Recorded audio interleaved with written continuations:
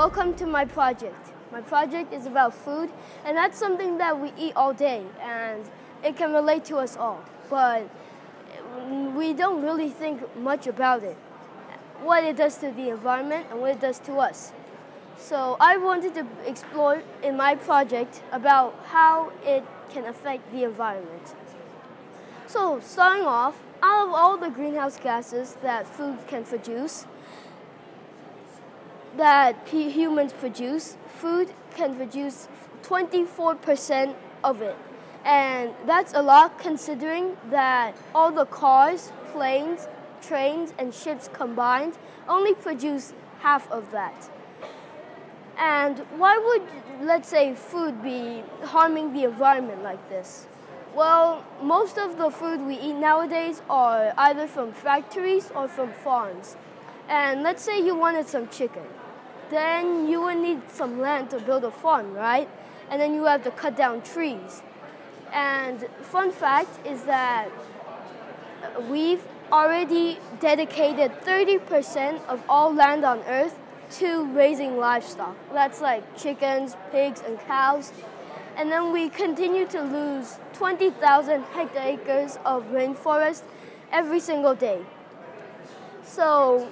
And we have to build a farm, and then we have to give it food, and we have to give it water, and we have to take care of it, and then do that for years. And that's a lot of greenhouse gases right there. And that's not considering that that's just for one meal. There are 7 billion of us, and we eat 3 times a day. And for my research, since food can produce so much greenhouse gases, I wanted to see exactly how much it produces. So I sent out 2 surveys, one to my home country of Myanmar and the other to Hawaii. I got their answers back, and I found what their average answers would be and finding out an average meal. Then I calculated how much. My research taught me that meat produces a lot more greenhouse gases compared to vegetables. Eating less meat would certainly help the environment, but meat shouldn't really be the problem, since humans have been eating meat for thousands of years and nothing has really happened. So I did more investigation, and what I found out was that countries like Vietnam and my country Myanmar, pretty much the entire world is developing. Countries are opening up, other countries are coming in, people are getting new jobs, people are getting more money. And if people have more money, they're buying more food. They're spending it more on food. And then if there's more food, people are wasting a lot more. Let me explain. And I'm not this old, and this is all fiction. But imagine I made $100 in 1970. I used 75% of it, which is $75, to buy food. And I'm full, right? But then in 2018, imagine I got a new job and I made more money. Then that would mean that I get $200. And I use 75% of it, which is now $150. I'm already full with $75 worth of food, so the other 75, I have to throw it away. That's similar to what's happening here.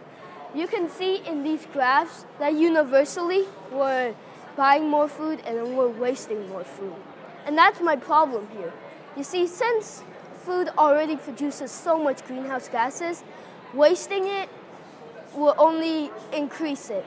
Let's say you're going to a restaurant and you don't have to order like the large or extra large, all that. All you need to do is maybe order like a small or medium, and then you can always order more. Or if you still have some, you can take it away. Maybe if you don't, for example, I need 1 bottle of milk in 1970 and I buy 1. But now in 2018, since I have more money, I'm gonna buy 2, right? The other one, I'm gonna have to throw it away. You don't need to do that. Only buy what you need. You can always go out and buy more. And then maybe if you have some food, just leave it, You can leave it in the refrigerator, maybe eat it as a snack later on.